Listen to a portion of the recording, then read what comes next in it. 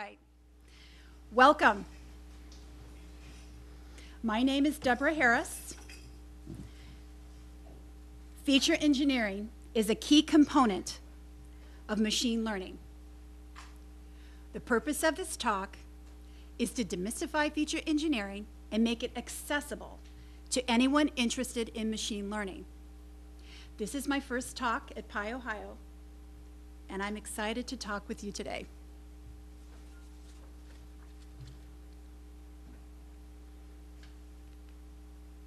Is my clicker not going to work now?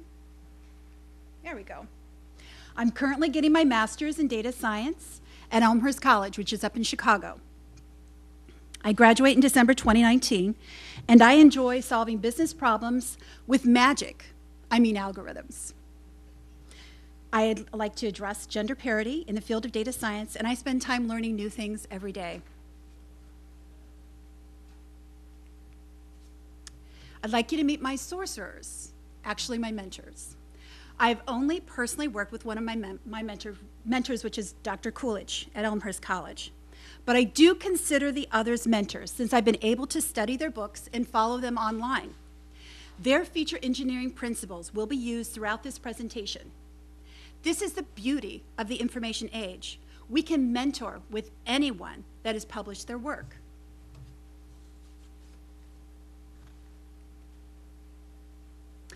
Andrew Ng, one of the most prolific researchers in machine learning and AI, states, "Coming up with features is difficult.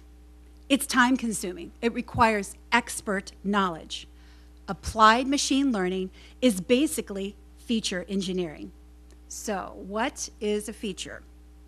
A feature is a numeric representation of raw data. Our machine learning models cannot ingest data that isn't numeric. We will learn how to handle these issues. The right features are appropriate to the problem we are trying to solve and should be easy for our machine learning model to process. Thus, feature engineering is composing the most appropriate features given our data, model, and problem to solve. It's often said that data is the fuel of machine learning, but this isn't quite true. Data is like the crude oil of machine learning, which means it needs to be refined into features to be useful for training a model. Without relevant features, you can't train an accurate model, no matter how complex the machine learning model. Feature engineering, art or science. Mr. Domingos says, often the raw data is not in a form that is amenable to learning, but you can construct features from it that are. This is typically where most of the effort in a machine learning project goes. It is often also one of the most interesting parts, where intuition, creativity, and black art are as important as the technical stuff. In my opinion, feature engineering is both an art and a science. The intuition and creativity come into play through one's domain knowledge. Domain expertise is essential for focusing on the features relevant to the problem at hand, and in creating new or enriching existing features to amplify the information contained in the data over the noise. Business insight is a powerful aid in engineering the right representation of the data. Why do we need feature engineering? First, we want to apply domain knowledge to our problem. Secondly, we want to maximize the information density of our data. And finally, we want to improve the accuracy of a model and its interpretability. I want you to remember this statement. In machine learning, your model is only ever as good as the data you train it on. Machine learning isn't perfect. It's not something magical. It's something we need to do all the data pre-processing and cleansing and feature engineering, because machine learning models, they can't tolerate dirty data with missing values or categorical values. They're also sensitive to the noisy data, which means they get confused if we include data that doesn't make sense. We will primarily focus on the manual feature engineering with a brief listing of the automated feature engineering tools that are available in Python at the end. How do we learn this dark art? Practice, practice, practice.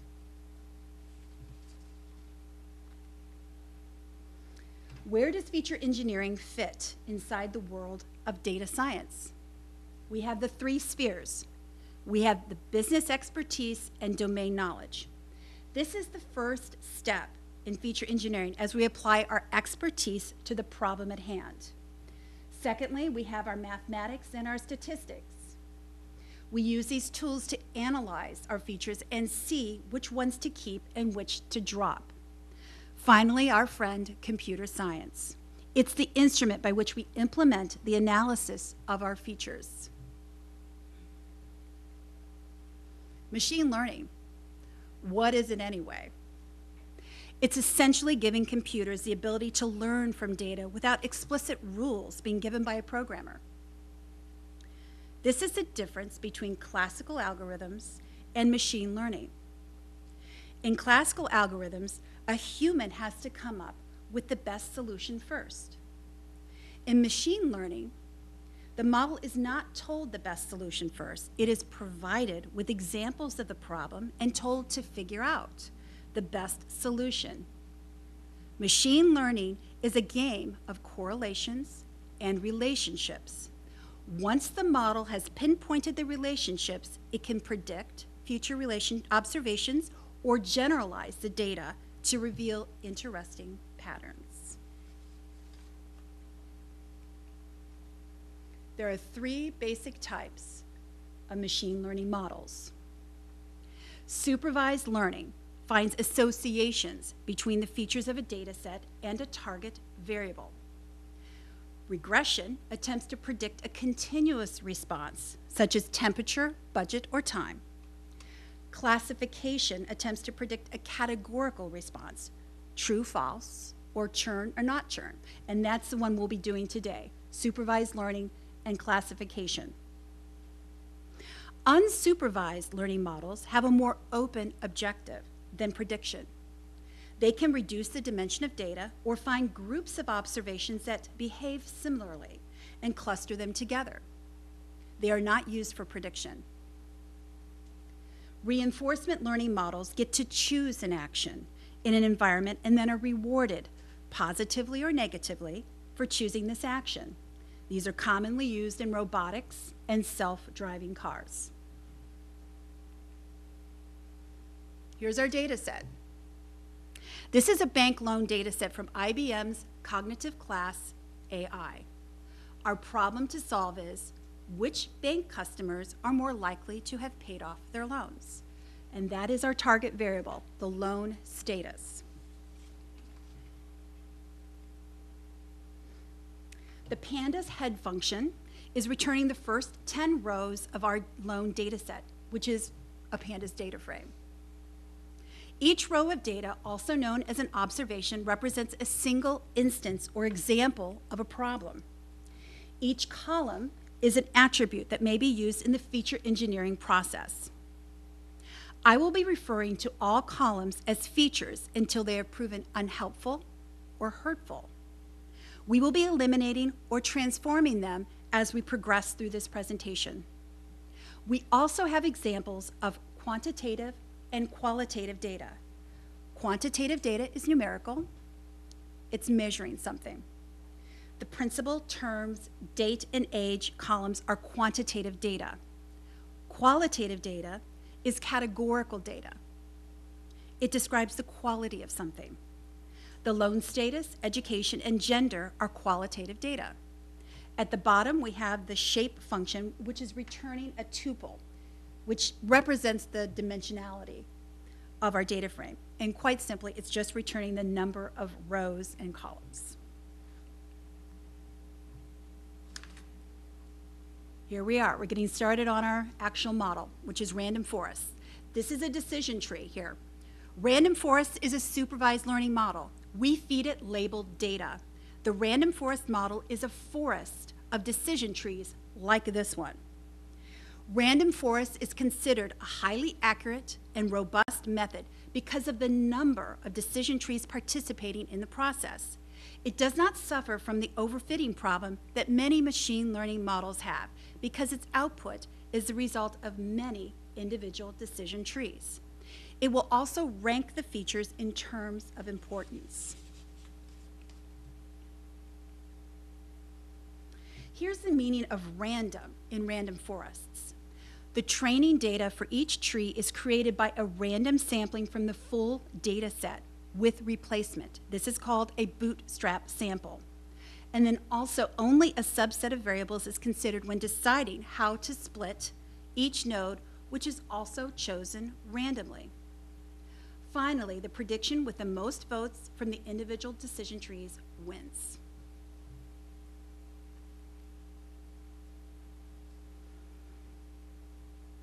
From sklearn ensemble, we're importing the random forest classifier. The CLF variable is our instantiation of the model. N estimators stands for the number of the individual trees in the forest, which is 15. The criterion is the function to measure the quality of the split. We chose entropy, which is a measure of information gain. Finally, at the bottom, we have the label. We are identifying which we're going to identify which label the classifier is going to look at to make its decisions.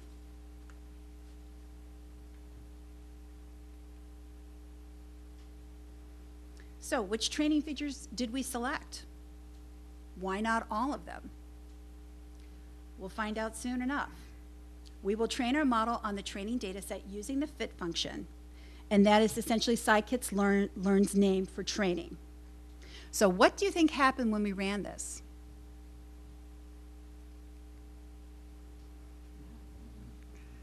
So far, so good, right? What could possibly go wrong? It all looks great. It's all magic, right? What? Value error? How did that happen? Value error. Could not convert string to float. Random forests cannot use data that hasn't been converted into a numeric value. This is a small example of why we must use feature engineering with machine learning models.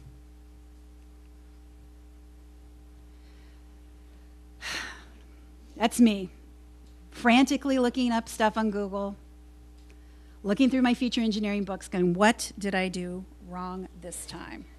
You got to get comfortable with errors on any programming. You guys all know that, but for me as a perfectionist, they drive me nuts.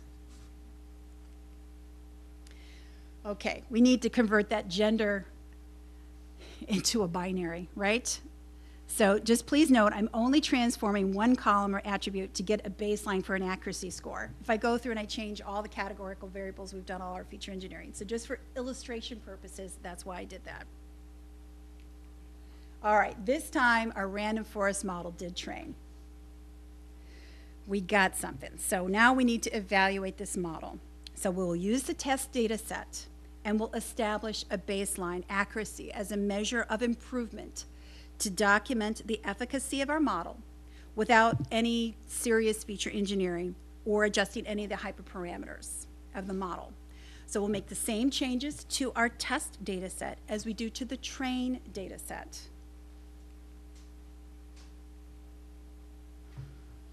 So you can see we replaced the male and female strings for binary values, and then we dropped those unused columns. And I don't know if you guys got a chance to see this at the beginning, but I actually have a Jupyter notebook that you can look at this in your free time when you have nothing else to do, when you're bored. And then I also have a bit.ly link for the slides that you can look at later too. And I'll post that at the end. So we used the predict function on our testing data set, and we got a baseline accuracy of 68, 69%. That's pretty good without any serious feature engineering. My professors always told me, hey, if you get above 60%, that's not too bad. But remember, random forests is a very efficacious machine learning model, and it's one of my favorites. So let's see how we can improve these results by conducting the incantations that I've learned from the best feature engineering sorcerers. We will be using a truncated version of the data science life cycle. We will briefly touch on each of these items. We will do some data cleaning, fixing the inconsistencies within our data and handle any missing values. We'll do some data exploration. We'll form some hypothesis or observations about our problem by visually analyzing the data. Of course, the feature engineering. We'll select the important features and construct more meaningful ones from the raw data that we have. Predictive modeling. We're going to train our machine learning models and evaluate them. And the data visualization, which is communicating our results visually to our stakeholders. So let's do some initial data exploration. Our target variable is the data set, is the loan status. So how many customers paid off their loans? About 260, while 86 went into collection. And let's look at the education. Let's do a value counts on that. We can see that the majority of the customers have some college or below, which is interesting.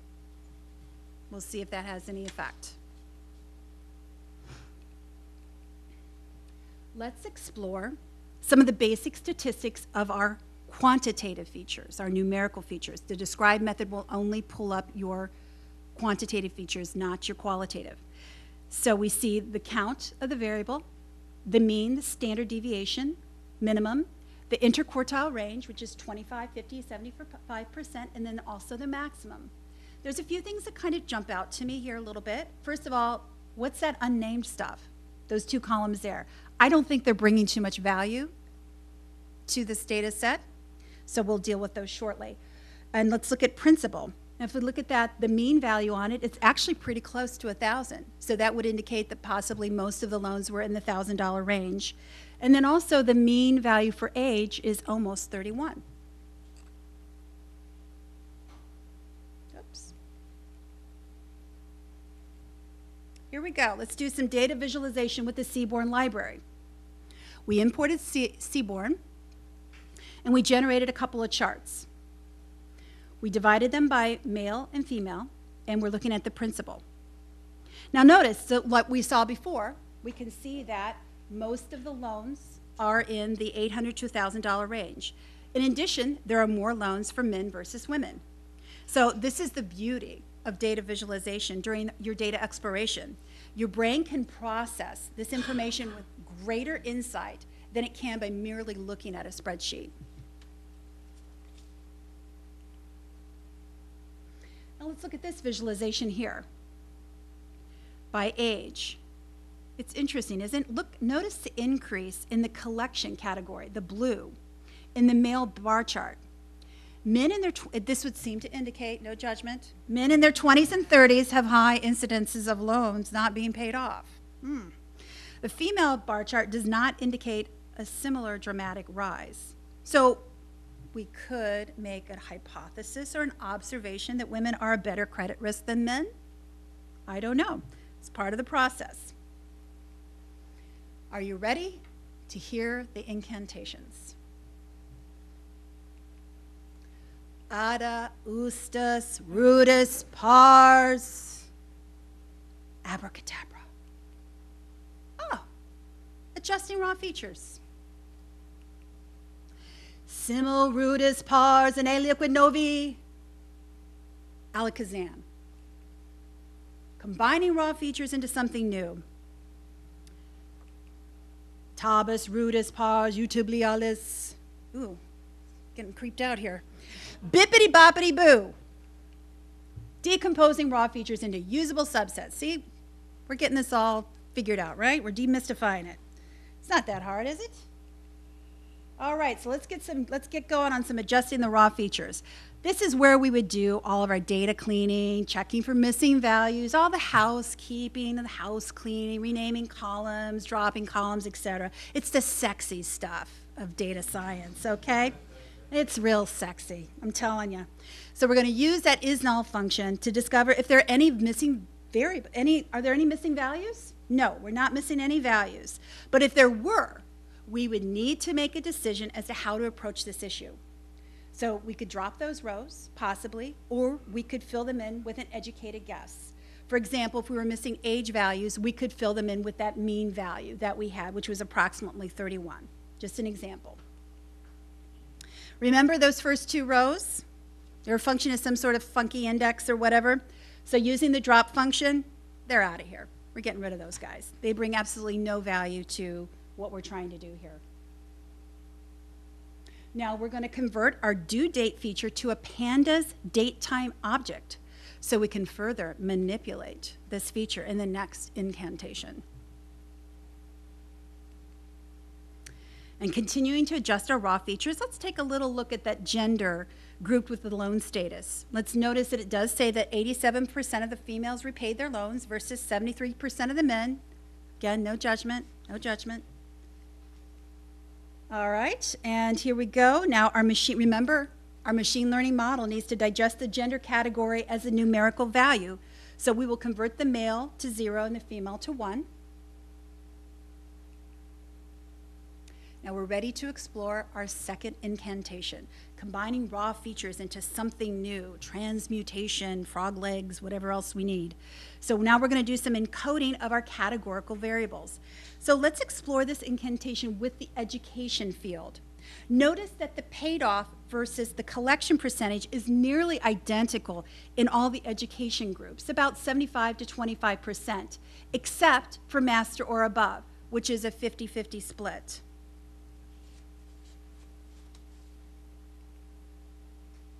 So we're going to do some one-hot encoding. That's how we're going to make this raw feature into something new. This transforms an attribute into multiple columns that represent the original category numerically.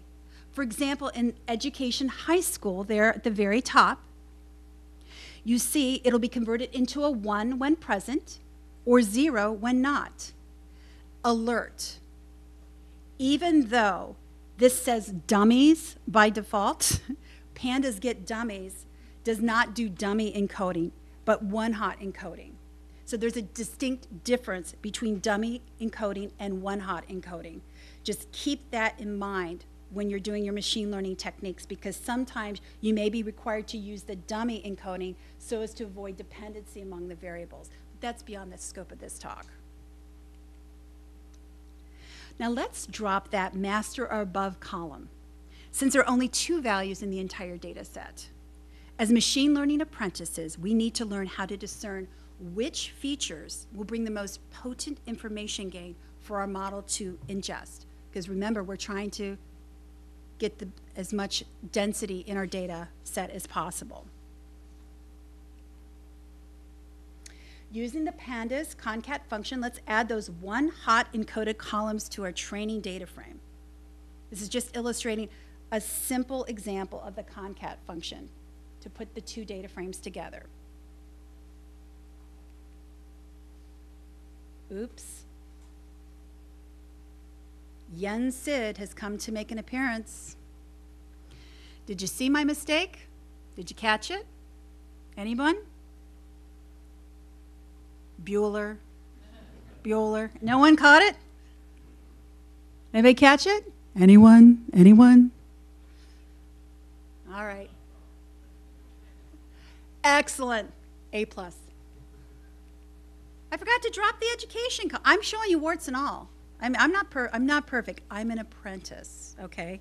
I'm an apprentice. So using the pandas drop function, I need to drop that column. That would have wrecked a little, caused a little problem, right? It would have made it go kablooey. We don't want that. All right, ready for our final incantation. So let's visualize the effect day of the week plays in this data set and split by gender.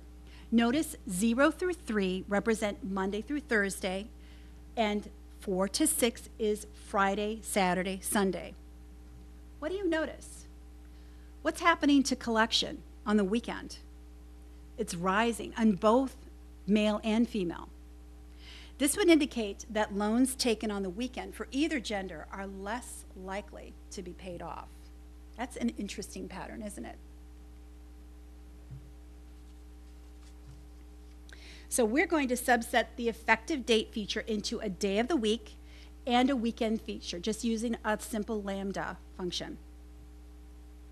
Now remember, the weekend feature encompasses Friday through Sunday. Ready for our final touches.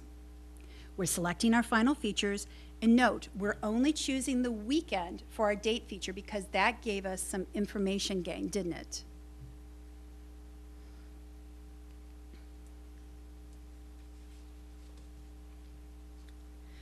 We also did normalization of our continuous features. Standardization of a data set is a common requirement for many machine learning models. They may behave badly if the machine features if those individual features do not more or less look like your standardly normalized distributed data, which is a bell curve, our famous bell curve. We all learned that in school, right? So we're going to be standardizing principal, terms, and age using sklearn's built-in z-score normalizer. I'm not sharing this normalization code with you here. It's in the Jupyter Notebook, and you're free to look at it. Just remember, several of the machine learning algorithms are particularly sensitive to the scale of the data, like k-nearest neighbors, k-means, and what they have in common is they're measuring distance. Distance is very heavily used in those algorithms, so you definitely want to do some standardization. Moment of truth. Here we are. So now we ran the fit function on our random forest classifier using our freshly engineered features that we worked so hard on, right? We've got to do the same thing to our test data set, replicating it all. And was it worth it? We improved our accuracy, right? It's pretty good. But remember, random forest is a very efficient classifier. The results may have been much more dramatic with a different machine learning model and data set. But this is about an 18% improvement, percentage to percentage. But this is a small taste of the massive task that's undertaken by data scientists and machine learning engineers. Feature engineering is imperative to having a successful and production-ready machine learning pipeline. Do you recall that I mentioned that random forest model identifies feature importance? Yellowbrick provides machine learning visualization that extends the scikit-learn API with visual analysis and diagnostic tools. I love this visualization command. Poof. I mean, it's magical, right? And here you go, poof. What an informative visualization. This is useful for determining any hyperparameter tuning that you may wish to conduct, and also it's great for presentation to your stakeholders. When all is said and done, age is a huge predictor. And remember that that was included in our original thing. So feature engineering did make a substantial difference in it, and it really helped increase our accuracy score. I did promise you some Python automated feature engineering tools. I've used the first two in grad school, the TS-Fresh and the feature tools. AutoFeed I've just read about, but those are all Python tools that will be ready for you. So may I have a drum roll, please?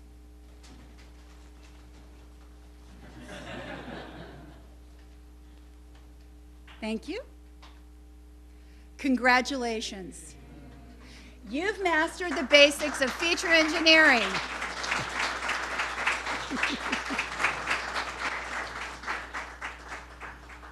Thank you for spending your time with me today. If you have any questions, see me in the hallway later.